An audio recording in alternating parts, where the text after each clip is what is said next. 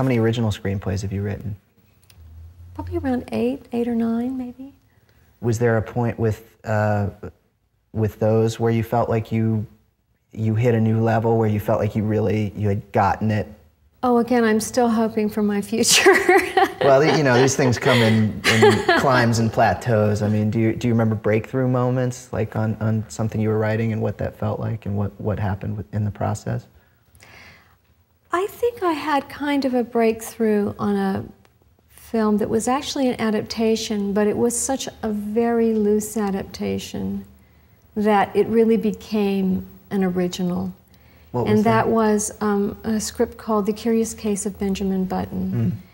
And that had been a very little short story by F. Scott Fitzgerald, which, because he was writing it during the Jazz Age years, spanned the life of a man born during the Civil War years and dying in the 1920s. Right. And it was an idea not completely original to him, because it came from the Merlin myth of a man who is born old and ages backwards and dies as an infant. And that was Merlin's life trajectory. And he took that as an idea. But it was just almost a poetic little story. It wasn't anything that you could just take a dramatic story out of. The central character was he ran a hardware store, and then he aged backwards and became a little boy, and then he died. So that was essentially the tiny little spine of the story, and it was something that Ray Stark had acquired the rights to and had been kicking around for 20 years when he brought it to me. Wow. And in trying to come to that, I knew that it was going to have to encompass, I realized, and this was in the mid-'80s, I guess. I felt or maybe it was a little later, maybe it was toward 1990. But I felt the millennium approaching. And I thought, wouldn't it be great to do a story that encompassed the entire 20th century? Right. And that began with a man who was born in the early part of that century and dies at the end of his life. And how will we compress those eras? Music would be great. I'll make him a musician. And I'll take him through all of those different styles of music. Wow, that is a great hook. Yeah. And so I just started expanding, as you can see, in this kind of way. And I created this kind of dynastic family set in Baltimore, because I had read an essay of H.L. Mencken's describing Baltimore at the turn of the century. And I just went so far down a certain kind of rabbit hole, and I was reading lots of, these short histories of different eras.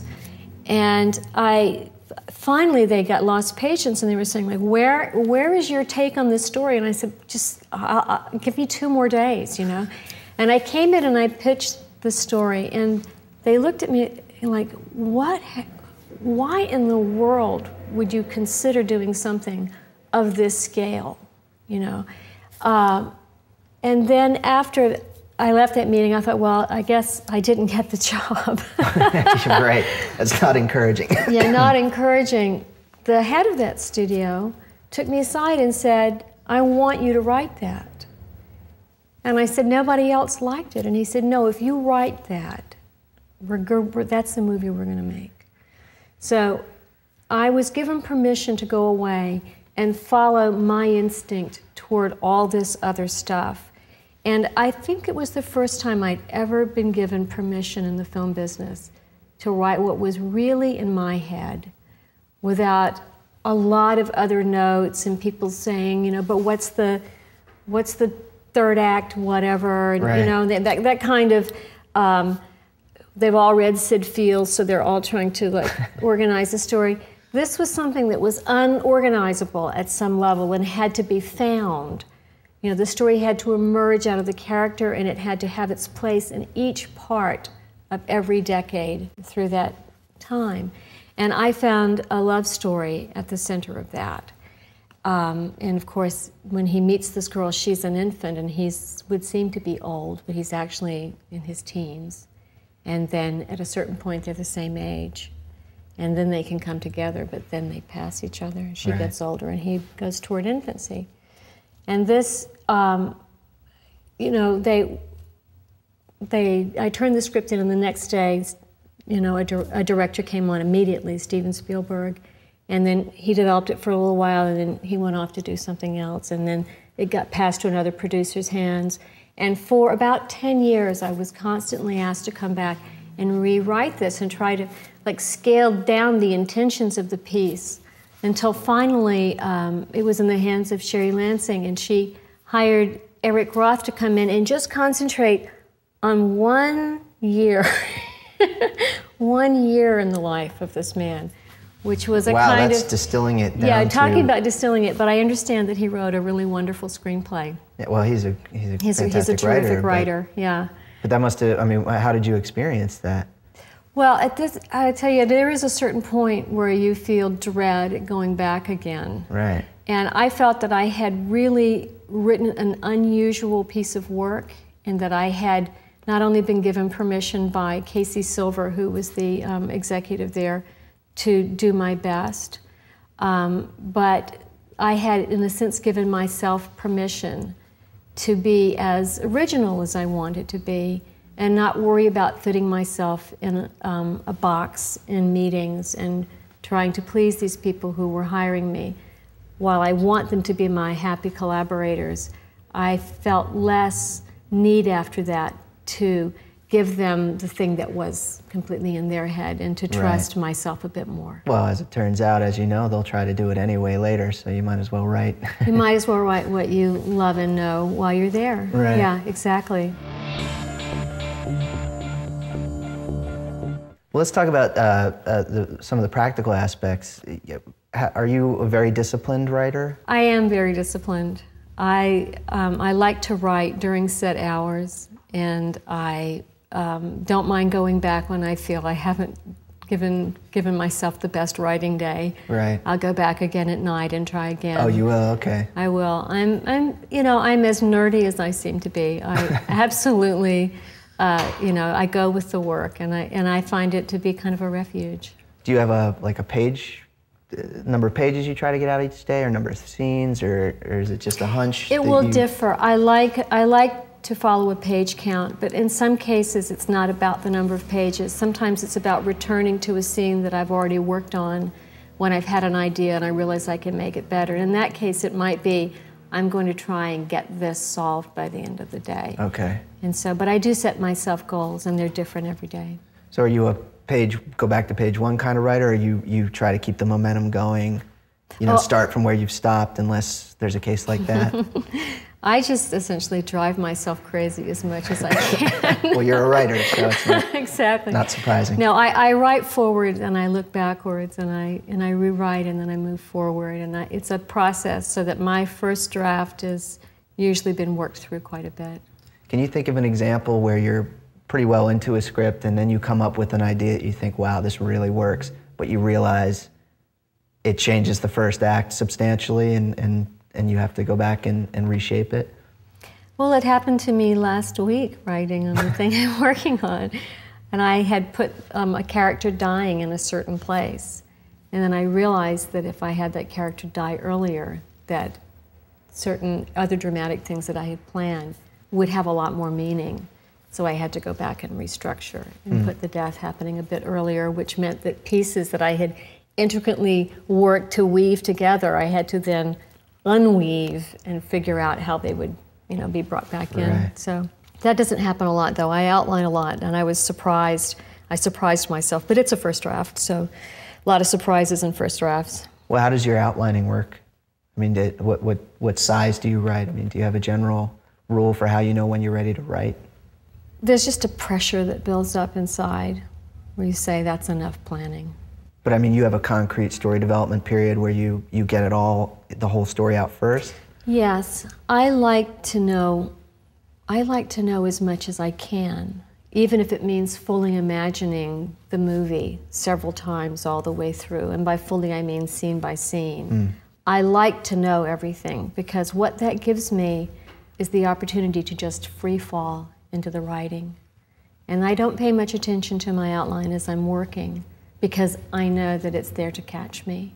If I get lost, or I feel I'm running long, or if I'm having second thoughts about why something doesn't have more emotion, I will look back to the outline and see if I've gotten far off or whether I just didn't see this problem ahead of time. Oh, I see. So that's kind of like a safety net that you don't veer from in a way, the outline. I veer from it, but, and in fact, if you look at my computer, you can see all these times where I have re-outlined somewhere around page 75 or 80 when I realize that I haven't accomplished as much as I wanted to in Act 2.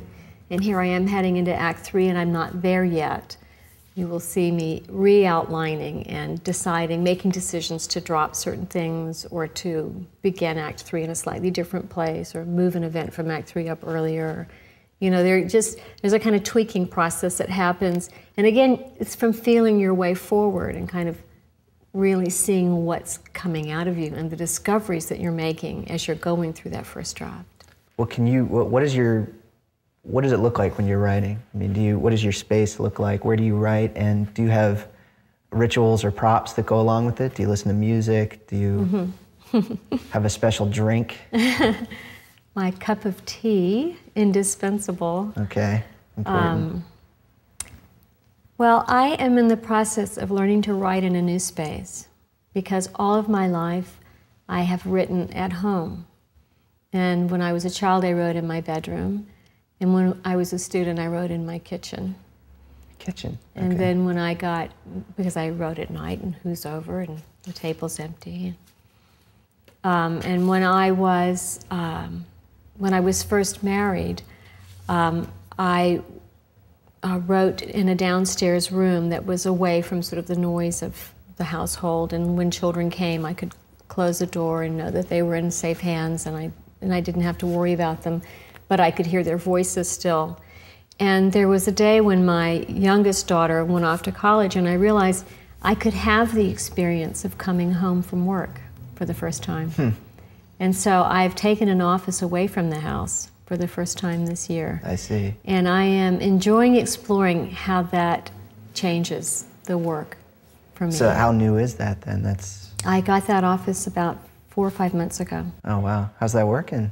Initially it was very difficult because I had a lot of sort of writing magic in my office of 20 years. And I still have just in the air? Just in the air, okay. And just the detritus of all the other projects. But there's also a kind of weight. A lot of it's just the weight of the disappointment of the projects that, you know, we all work on so hard and then the studio doesn't greenlight them. And you've still given yourself so completely and it's still alive somehow in your imagination, even though the world is never going to see it. And so having a place away from all of that with just very simple furniture and nothing around was a new thing for me. And I have enjoyed the sense that no one can open my door and say one word to me, that I can be completely uninterrupted. So I'm sort of having fun this year. Do you keep it completely silent? I mean, are you when you're in writing a script, do you close everything off, or do you read a lot and listen to music? Or sometimes I'll read a lot or look at pictures. There are different things that I use to kind of get myself ready to write, but some of it is just walking. I'm so used to just walking through my house, walking down the stairs into the area where I write, and that act of just coming down the stairs, it's almost like in meditation, a bell that sends you down deeper. That walking down for me has been a big part of just getting ready to write, so that when I come through that door, I'm like an actor entering a stage. I try to be in character and sit down and do the work. So now the place I have is upstairs, and so I'm trying to learn to use that walk up the stairs to do the same thing. We should explore the psychological, the symbolism of the two, see how it changes your writing. Yeah, I don't know that anyone will notice anything except me.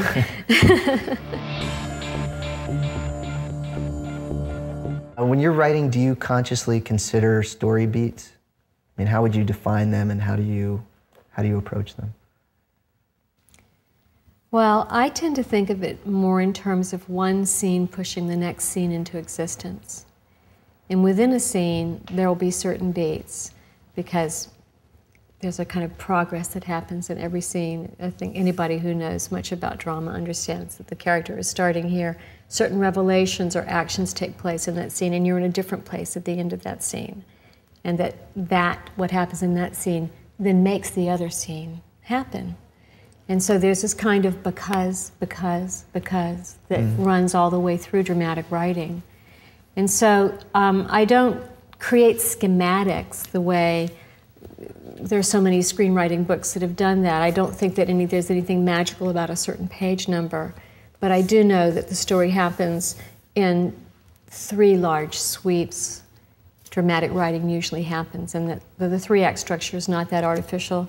Some people break it down into 5. I think that's quite legitimate because Act 2 is very long, so that can be broken down into whatever size you want.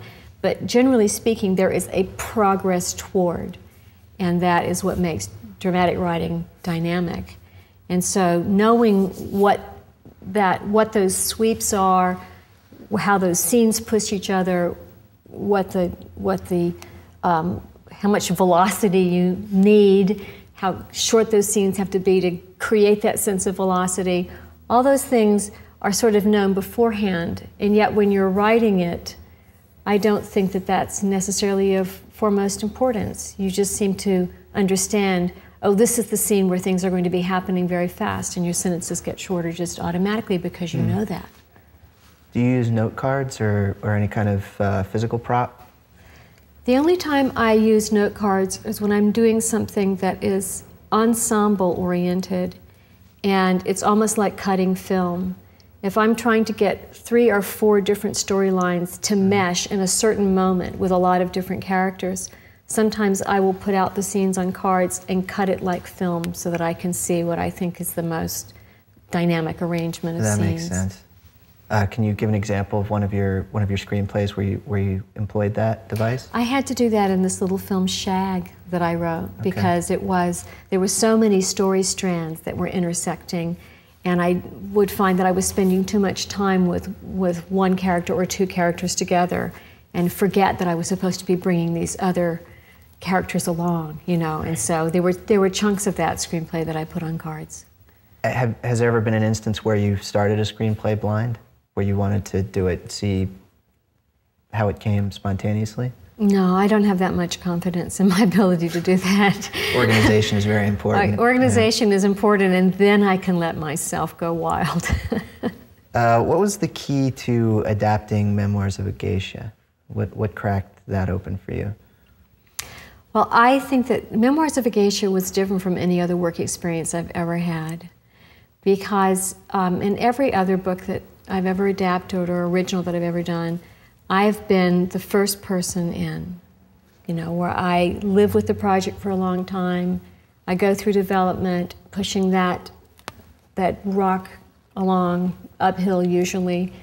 And in this case, all that had come before me when Spielberg developed the screenplay with other writers. There was exactly. There was a lot that went on before I was ever asked to come into the project. And I only came into the project because the project had found its home with the director, Rob Marshall. And I was brought in by him. He interviewed a lot of writers. His view, he took the job saying to the producers and to the studio, I will do this if I can start over. And so I never saw the screenplays that came before me until we went through the Writers Guild arbitration, which is standard. Right. My goal was to work with Rob Marshall in this very intensely time-compressed period in which I went in and had my first meeting with him in December. We had an exchange, an email exchange in January in which, having now had an opportunity to reread the book, I sent him some notes on what attracted me to the novel, what I thought its thematic values were, what a film story from this book could possibly be.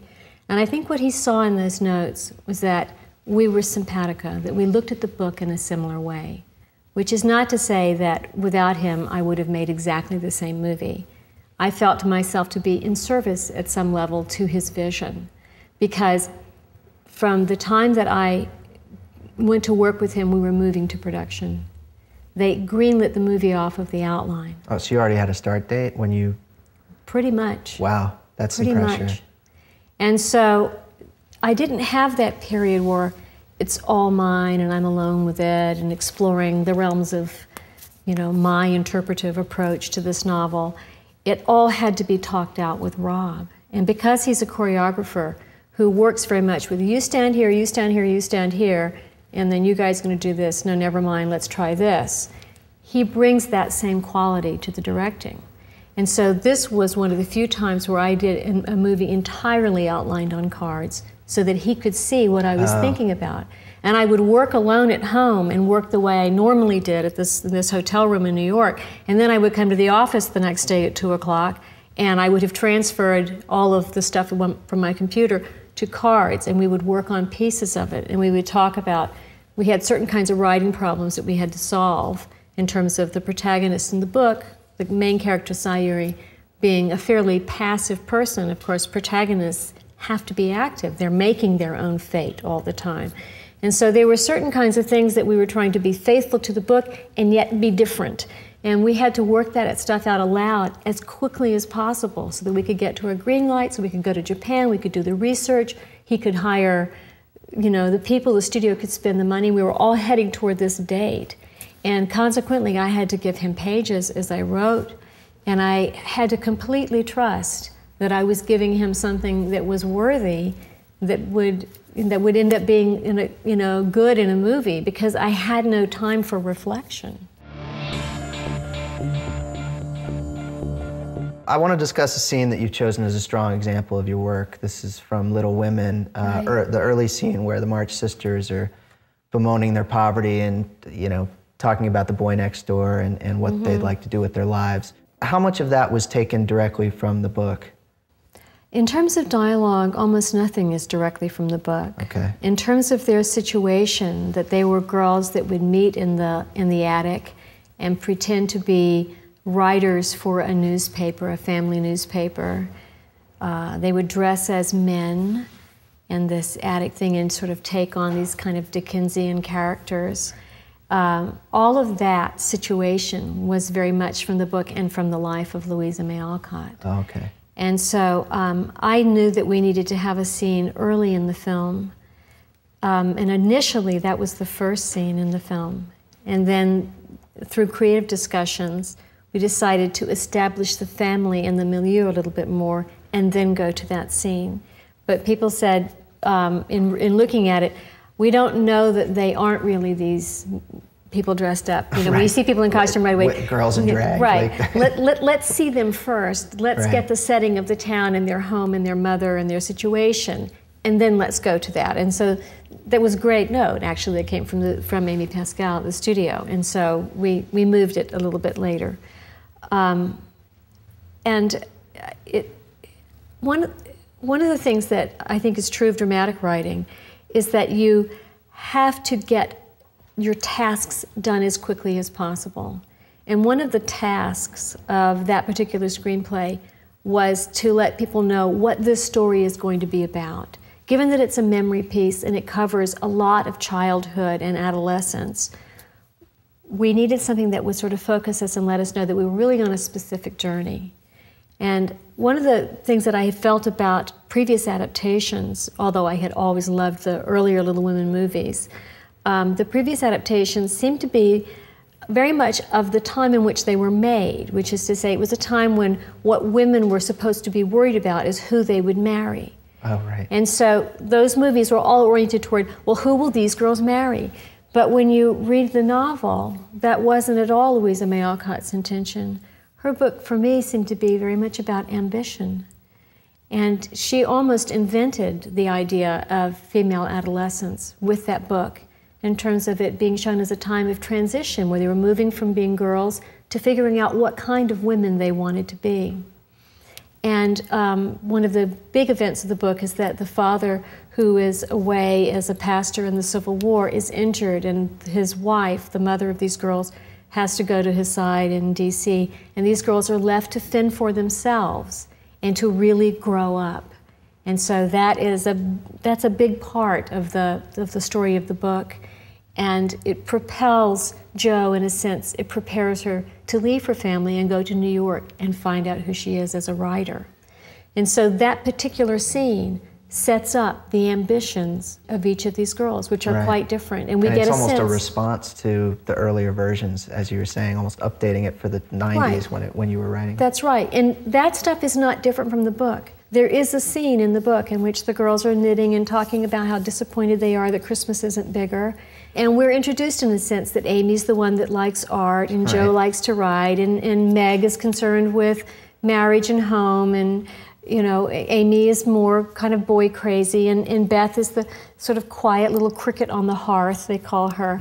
And so I needed to have one scene that was iconographic, where we would learn all of that, so that we could really begin our story and send these girls on their separate paths. Well, you really accomplished that with that scene. How many revisions did you do on that scene? Do you remember how it evolved over time?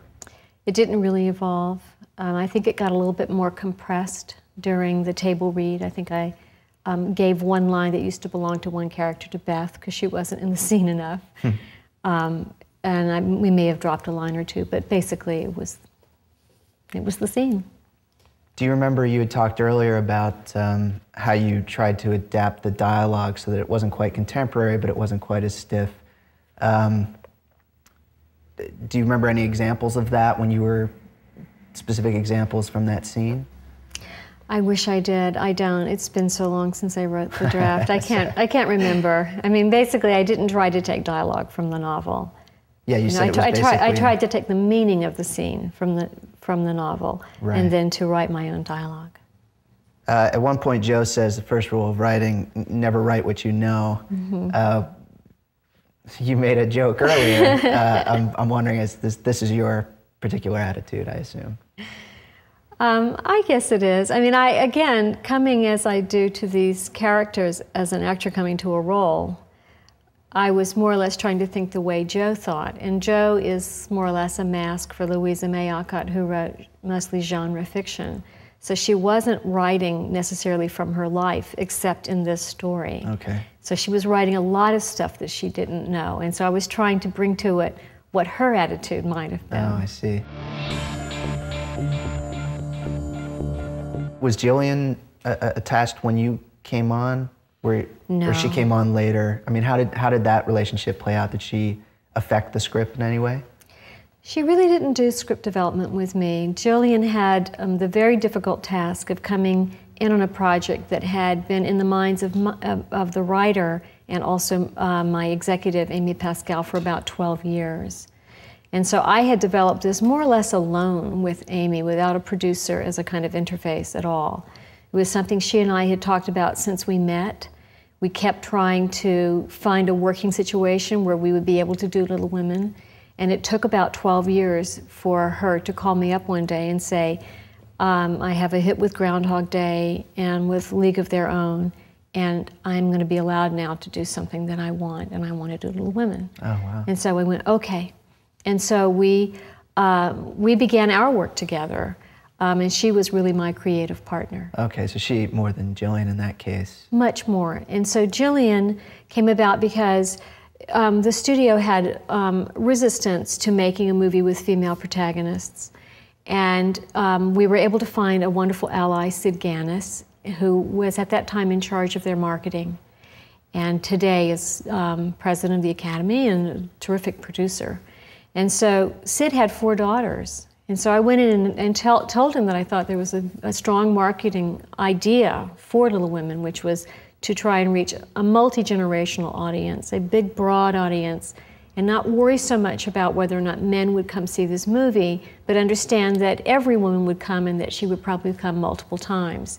And he bought that argument, and that is in fact what played out at the marketing level, that people had a reason to come see the movie, and the men could come later if they wanted to. It's almost like a Christmas card. From the first moment, it's almost like It's a Wonderful Life. Like you could see it, people watching it every year. Well, that was another thing. We said, you know, if we do this right, you know, God willing, if we do this right, it will be something that can be, you know, an annuity for the studio. And so he understood, and that what they said was, well, it has to be done for a price, and it has to have recognizable movie stars in it. And then from higher up in the studio, we got this edict: if you can get Winona Ryder to be Jo, then we will make this movie. Wow. And so in order to approach Winona Ryder, we looked around for the strongest producer that would have a relationship with her, and we were very lucky to find Denise DeNovi, and so she came in as the producer. And so she was able to bring Winona Ryder, and the studio said, not so fast, you're going to have to go get Susan Sarandon. And so we went to Susan Sarandon, and because we had, you know, a well-respected actress, Winona Ryder, and she agreed, yes, this looks like a healthy thing. And then Winona Ryder said, I really would like to work with a female director. And at that time, that was a very short list of people. But fortunately, on that list was Gillian Armstrong, who had made My Brilliant Career, which is a film that the studio could see enough parallels in that they would greenlight it with Gillian Armstrong. And so she had to come into the situation that was pretty much ready-made. And they said, and we want it for next Christmas. And it was now December. Wow. And so she had that same thing that I had in Memoirs of a Geisha, of just having to hit the ground running and do all of her research, her visual research and all of that. And we had to make decisions about where to shoot it, and for the amount of money they were giving us, we had no choice but to go to Canada. And so, you know, that was not, I think, what she had bargained on. She thought it would be in LA, which is a town she was familiar with. Is that really frustrating? I mean, just from the writing standpoint, that you spend all this time on the script, but then there are all these other considerations to make something work in the industry? You know what, that's just what it means to be a screenwriter. I mean, I know that there's a lot of derision about it being a collaborative field and what that really means, and David Mamet's well-known thing, it's a collaboration, bend over, you know, but in fact it is a collaboration, and if you're not drawn to collaborative work, you probably shouldn't find yourself in the midst of film. I actually like that. I like the problem-solving aspect that comes up, and there are frustrations, but they're the frustrations that we've chosen in choosing this field.